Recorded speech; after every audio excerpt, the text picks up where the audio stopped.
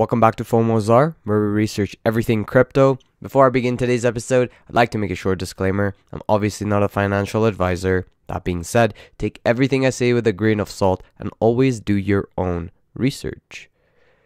I was going to do this little series in order, but then I'm just like, who gives? And I just thought that I'd cheat my way and go ahead to Liquid Driver, just because it's the beginning of the year, and we should probably start off with some of these sweet gains, you know. But anyways, so just from yesterday and today, Liquid Driver just refuses to correct itself because the way that the tokenomics is shaped, it literally just keeps pumping the price. It is crazy. These guys are geniuses for reals. Like it's not an exaggeration. So let's basically cover what's actually going on in Liquid Driver in a humanly manner, so we actually understand it and understand why it is giving us everything that it's giving us.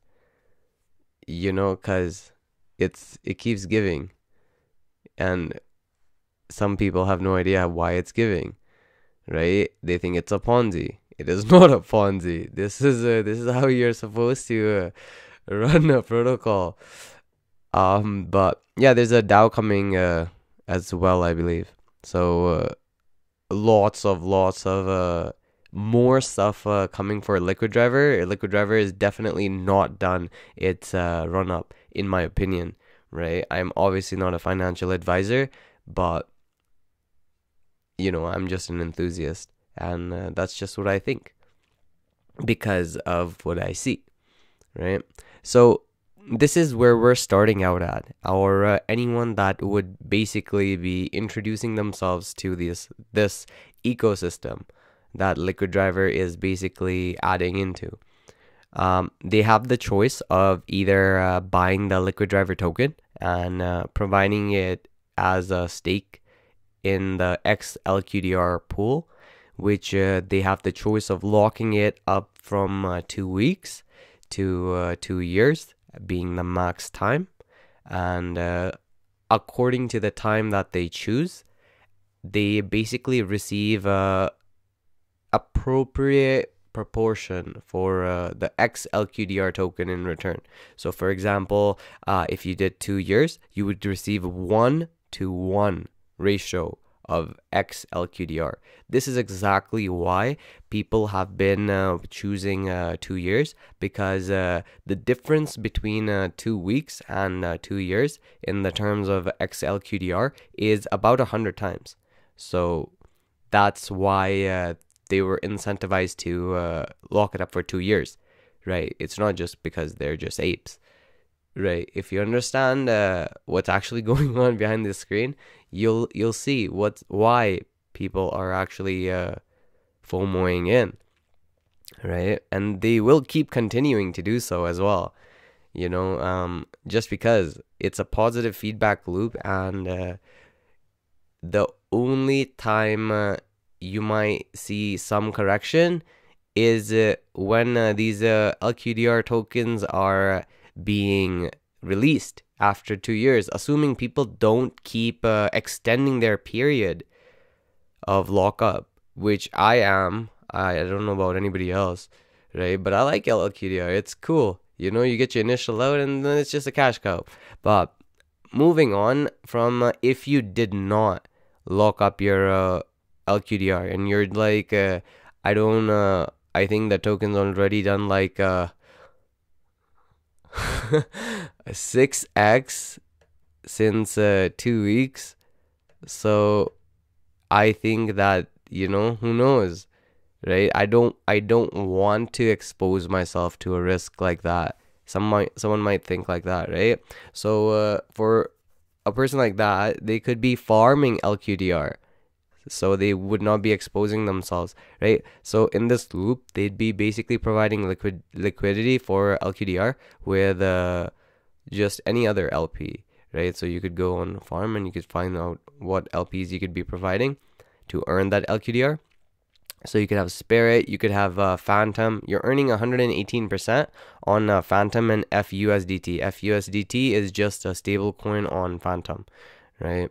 So earning that just to basically stake Fantom with a stable coin is 118% on the LQDR token, right? So it's actually it's pretty good.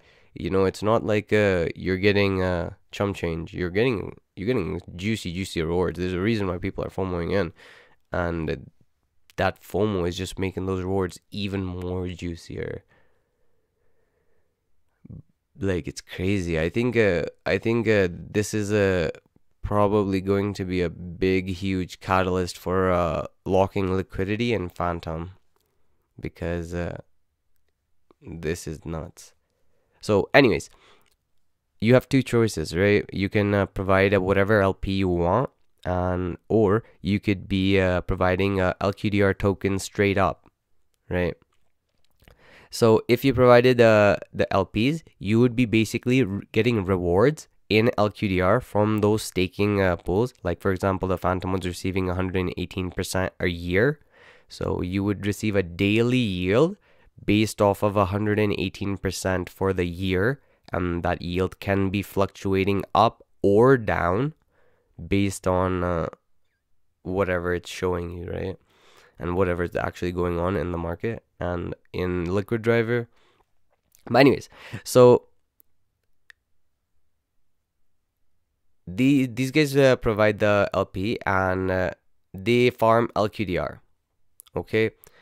And they get compensated for that. But basically, what is going on? Why are they receiving LQDR? And what happens with their funds while they are like providing the yield for it? Like, why are they providing the yield, right?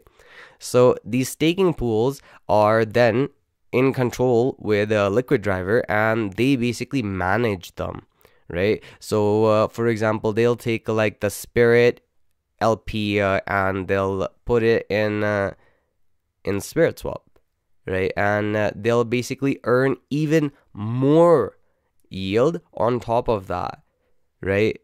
So basically, you're getting rewards from the emissions of these tokens that is basically like allocated for that certain pool or for that LQDR.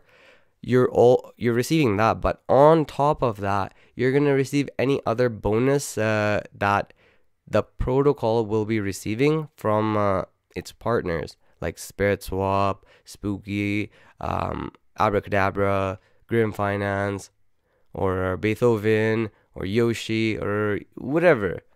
Could be anything, right? So these rewards, they don't get sent to these LP providers though. Okay, these guys only get LQDR, and they have the choice of selling it to the market and just being like, haha, I'm a very conservative, safe farmer, and my humbleness has got me through many cycles, right? And he would be the king of maintaining the least risk and getting the nicest rewards. But these rewards then basically get sent to a revenue sharing vault, right? This vault basically returns it back to the users who basically had XLQDR. Everyone that's holding XLQDR gets this. So that's where everyone's basically, who are they feeding? They're feeding everyone that is providing LQDR tokens to lock up. So everyone that's holding XLQDR is getting all these extra rewards. So let's say these farmers wanted to take a little bit more risk, and they're like, hey, I want to maintain my liquidity in my hands because the LPs are not locked. You can withdraw them, unlike the LQDR. So these guys have the least risk, and they're farming LQDR. Now they can just choose to take that LQDR and just lock it up for 2 years. right? So now they're not only just creating a nice little stream of LQDR that's being generated from these pools, but on top of that, they've also taken those rewards and compounded them into this mechanism as well, right? So now they're receiving rewards from both sides, essentially, right? Because if you look at the current rewards, right? The current rewards, because the partners do change up. So if we go on XLQDR, the current partners are as as it shows. So we're getting this from just the emissions. We're getting Fantom because they have a deal with Fantom partners and all that. Boo is the same thing. Lin Spirit is from Spirit Swap, and Spell is from Abracadabra, right?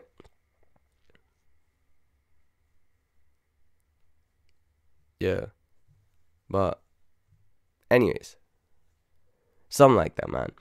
You know, but so these end up changing over time, in my opinion, right? Because as blocks are produced and time progresses, rewards run out of one pool and they have to be re-voted on, right? Because it runs on like a voting mechanism as well, right? Like if you're in Fantom, you'll realize that there's a lot of governance going on, you know, like a lot of governance going on. But anyways, so that's basically what's going on. That is why the price of LQDR keeps going up, because people are locking up the LQDR token as soon as they get it. Nobody's trying to sell it because they see the positive feedback loop, and eventually there will be a equilibrium point where the price does kind of like settle out, when people are like, okay, I'm making way too much money on a daily that I should probably decrease my risk. Whenever that comes, yeah, then maybe you'll start to see a little bit more liquidity hit the market for LQDR. But as of right now, this is what the stats look like, right? Wait. So yeah, the circulating supply is 3.3 million, right? And the total locked is 2.1 million. That's about 65% of the total supply is locked up. It is locked up. That is nuts. Either that, or I don't know. Maybe it's like 5 million, and 2.1 is locked up, which is still like 40% is locked up. And that's like the total supply. But I'm not sure. So that's why, do your own research, man. Don't take my word for it. I'm just collecting my yield. But yeah, there's a bunch of farms. You can even stake Spirit on here and receive 94%, which is nuts. But yeah, Liquid Driver is insane, guys. If it does ever retrace, I am planning on buying another bag, because it has not come down yet. It has literally just been climbing. No joke. Like, you want to see the chart for it? I'll show you the chart for it. Okay, whatever.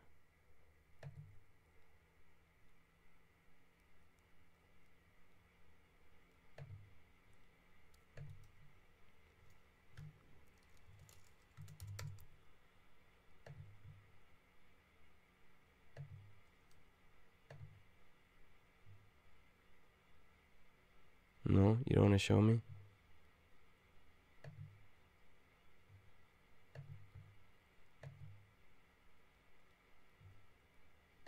That's not nice. But yeah, what do you guys think? You guys think that Phantom's gonna keep going up like this? I don't know. Me personally, I think Phantom has a fun DeFi, but I think Phantom's gonna get too expensive very soon if the price keeps going up, which it will.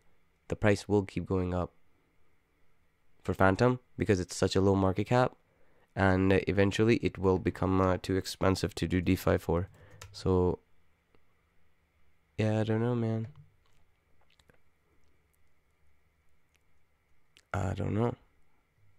What do you guys think? See, I was not joking, man.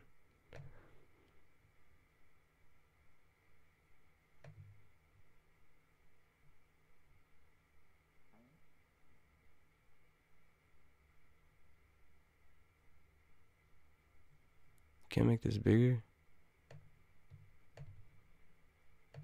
Okay, whatever.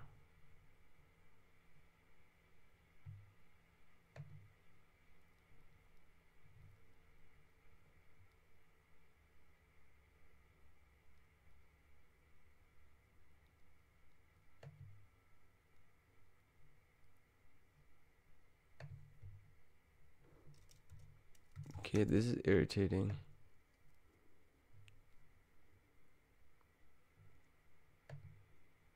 Okay. I don't know. I didn't do this in the first place. So, Liquid Driver, basically, we kind of got in at the bottom. Kind of, almost at the bottom. The real bottom would be at like 185. So,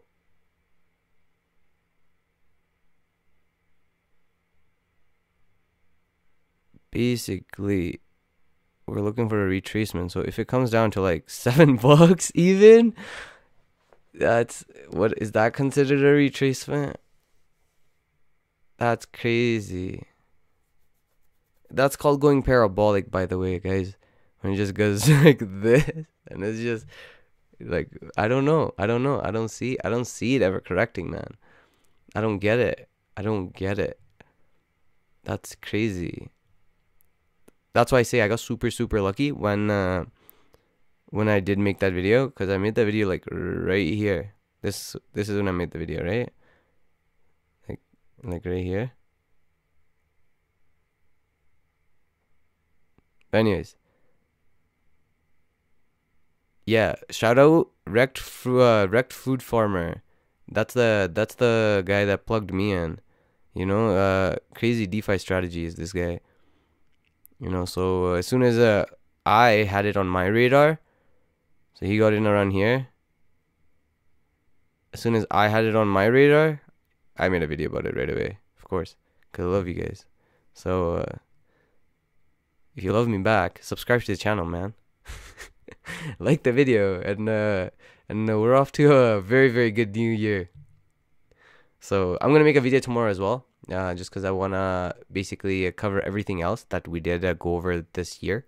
So we do have a little bit of a recap and where we stand. So I'll see you guys tomorrow. So tune in for that.